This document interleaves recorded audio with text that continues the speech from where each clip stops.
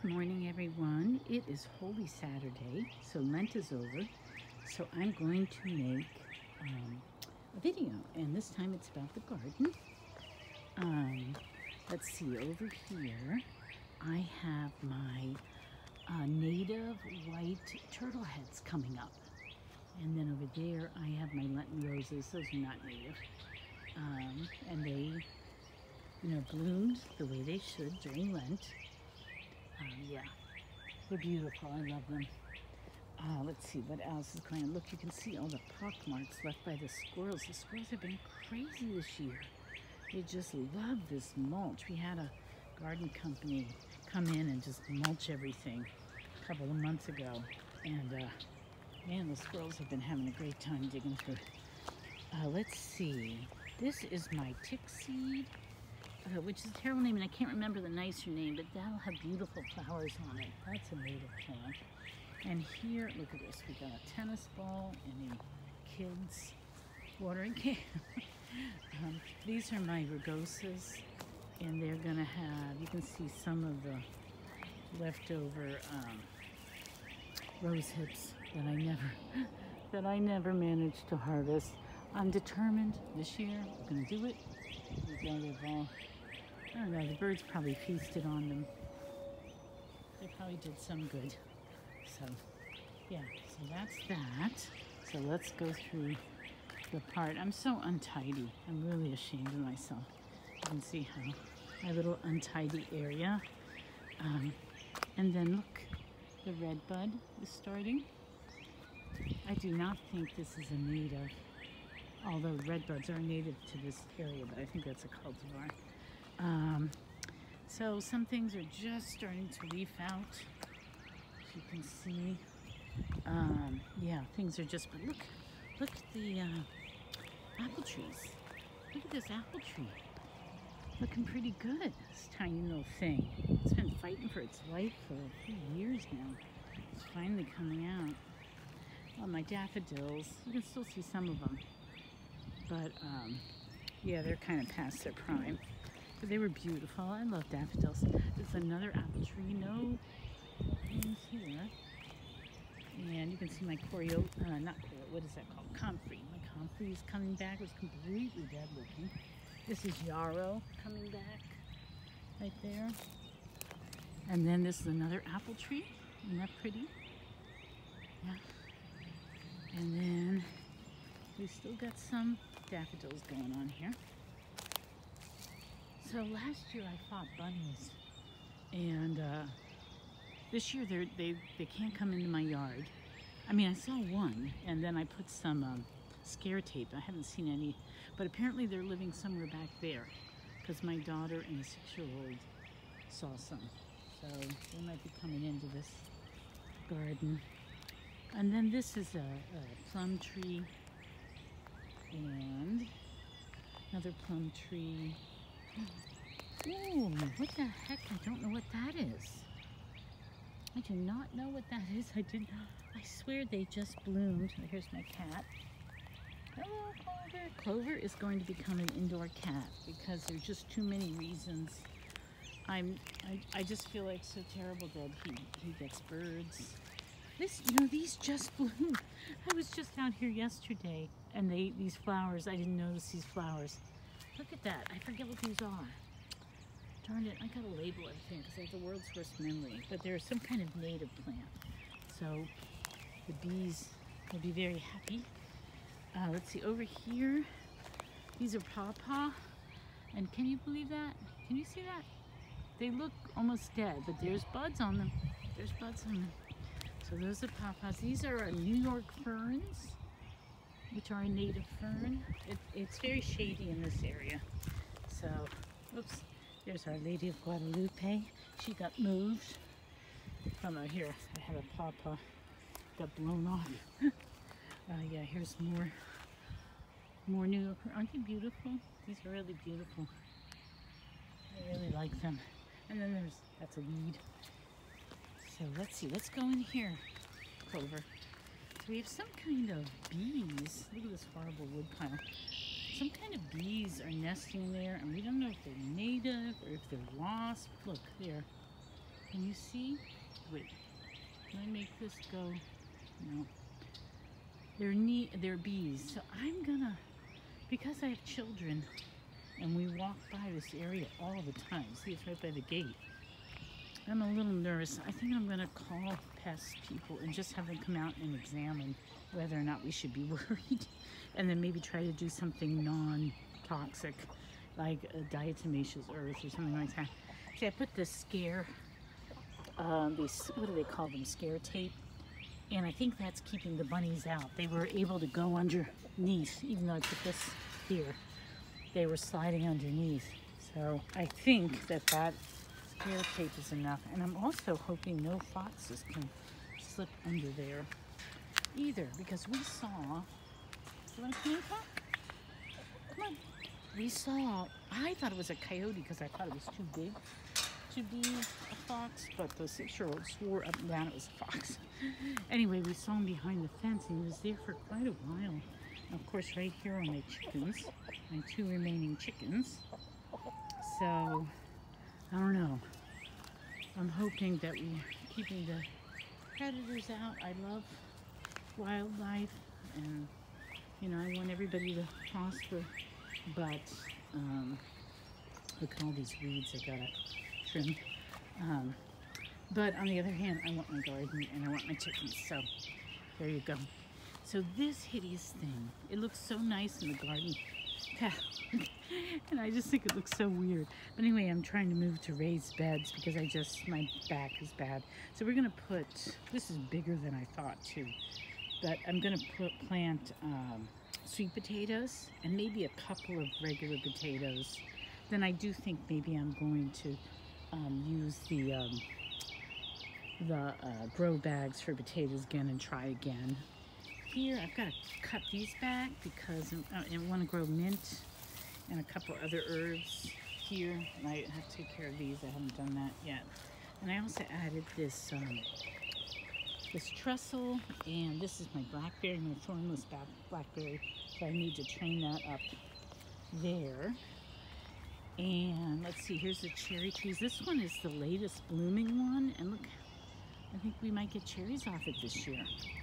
And then this is the one that's been the most prolific, and I think we saved it from the killing freeze. We had a killing freeze for like 3 days. It went down into the 20s, and we froze everything. My husband bought one of these, oh, what's the word? You know, it sprays the hose, the water everywhere, and it froze everything. It's called a wall of water, and it supposedly protects fruit trees from deep freeze somehow. By freezing them, you protect them. It's the weirdest concept. But anyway, here's my other cherry tree. Now, these cherry trees have been a little bit diseased with something. I don't know. But let me look and see. I've been spraying them with neem oil. It's looking pretty good. The worst ones are the peach, and I've sort of been focusing on mostly spraying them. I'm not even paying attention to what I'm filming. I'm sorry. This may make no sense at all. And I also got out my my green stalk. I haven't filled it yet, and I got a new watering thing, which doesn't matter. But I needed this watering reservoir right here and right here. So this doesn't go here. That fits down below. But anyway, I still have to fill them up with, you know, potting soil and then plant things. I haven't gotten that far yet. Let's see. This is my sour cherry. Doesn't that look gorgeous? I love it. Look at this. Look at my siding. Oh my gosh. Last year I meant to get it cleaned. I could not find somebody. We had a guy before that I really liked, and he went out of business or something. So I can't find anyone. I tried to hire somebody, and they had no idea what hardy plank was. They didn't know how to do it. So I need to find somebody this year. It's really bad. Let's see. So here, along with the weeds, I have spinach and other things growing. They're growing very, very slowly. And as you can see, even though I have this fencing here, the squirrels are still getting in there and digging. It's not quite, I need smaller You know, the squares are too big. It keeps my cat out, which was the point, but the squirrels are crazy. They're really going crazy. So anyway, so I direct sowed spinach and lettuces in here, and they're growing extremely slowly. And I direct sowed scallions, and nothing. I'm seeing nothing. And I direct sowed bunching onions. Can you see that? Nothing. Nothing's coming up. So I don't know. This was, I did this before the deep freeze. So I don't know if I should wait longer or what. Then celery. And I did not see anything coming up. I do believe this is just a weed. And these are all just weeds. So I'm not seeing, and then carrots. Now, the carrots might be coming up. I'm not sure. They're slow. Carrots are slow anyway. Yeah, so that's not too encouraging right there. And let's go over here. I grew from seed broccoli. And so that's a broccoli right there. That's a Chico. And that's like your standard broccoli that you get at the grocery store. This one doesn't look too good. Yeah, so those are my broccolis that I planted. And over here I planted all this stuff and nothing. I mean, it is so slow. Here we go. Here's something. Whoops, I'm going to trip. Okay, here we go. These are parsnips and radishes, which are supposed to come up really quickly. Can you see them? So the parsnips, I guess, are growing slowly, and the radishes are coming up. I don't know. I don't know. Everything I direct sow, I always feel like direct sowing is such a crapshoot, you know? You have no idea. This is supposed to be sprouting broccoli. Can you see that? Nothing came up. I think the squirrels really dug here, although you don't see it right now because I've been working the soil. Anyway, maybe I should have done something differently there, or just the deep freeze really slowed things down. I don't know, they're all cool weather crops, but maybe it affects them more. See, look at that. Look at how much the squirrels just dig. Anyway, let me see if this is okay over here. I'm really excited about this broccoli.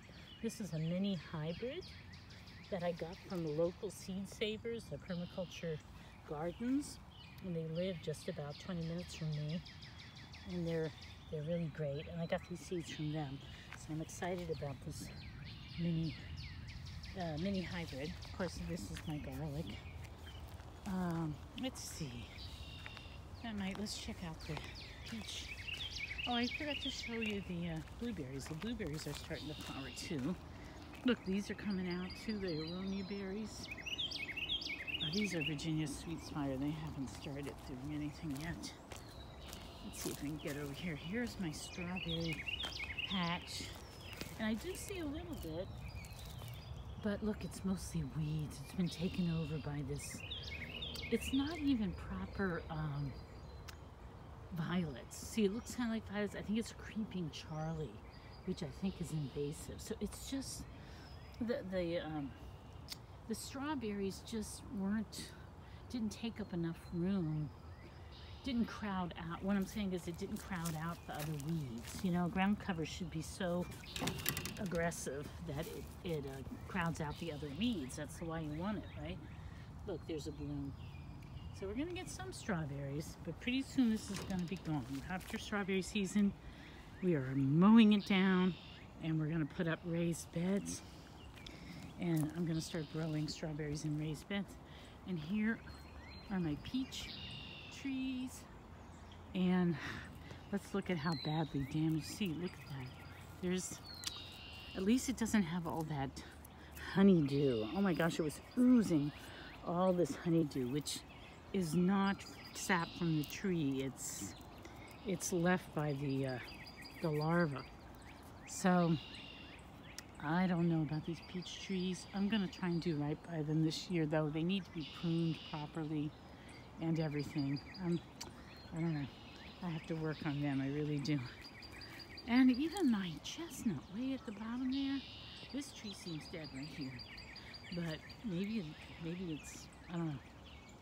I don't know about that one. Oh, that one's, these are persimmons. See, this one's starting. See? That's a persimmon. But that's a chestnut down there. And it looks so dead. My husband was like, what is that? So maybe one day we'll get chestnuts. So yeah, it was right here behind that fence that we saw the fox or coyote. I don't know what it was. It looked too big to be a fox to me. But anyway, I don't know if you can even hear me. Look at that creeping Charlie. Oh, I got so many weeds. I wonder what these are. Doesn't that look like, what is that? I'm gonna look that one up. That looks new to me. But look at all, this is mugwort, which, you know, is uninvited. And then what I need to do is we cut down all these roses that we have. We have these huge roses. But I need to plant something here. I need to plant something along here because look, the weeds are taking over. So I gotta put something in there. And then I'm really excited about this idea. See this area right here? Well, these bushes that have nothing on them, they're St. John's wort. They're a type of St. John's wort. They're big, they're beautiful yellow flowers, they're gorgeous. But they're kind of too much for the space. And behind them, I'll let me not trip. Let's see if I can get through here without falling. That would be good. That's hard. See, these are pineapple guavas. They were an experiment. I was excited to have something exotic. This is the hottest part of the garden because it gets a lot of the afternoon sun, like from noon until the sun sets. It's really hot here. So we thought it would be a good microclimate to grow pineapple guavas. They've never produced fruit. They've been here 5 years. So I'm ready to get rid of them. And what I want to do, see more pockmarks by squirrels. What I want to do is I want to turn that window that goes to my dining room into a door. And I want to build a greenhouse here, right here in this area. I think that would be so cool. I could grow stuff all winter. I don't really have a good place to put a greenhouse out in the rest of the yard. So that's what I want to do. And then I better hurry up and finish this up. I'm having trouble uploading things to YouTube lately. It takes forever to try to get something uploaded. I don't know what it is. Anyway, in here, we have more creeping Charlie and Japanese stiltgrass back there. There's supposed to be oregano.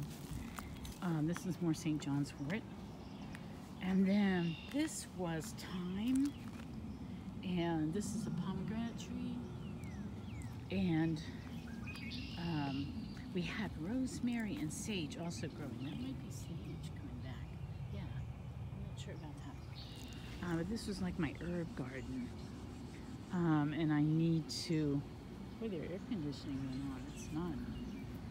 It's chilly out. You don't need air conditioning. Anyway, so this is now I'm back to where I was before, where I started, my front porch.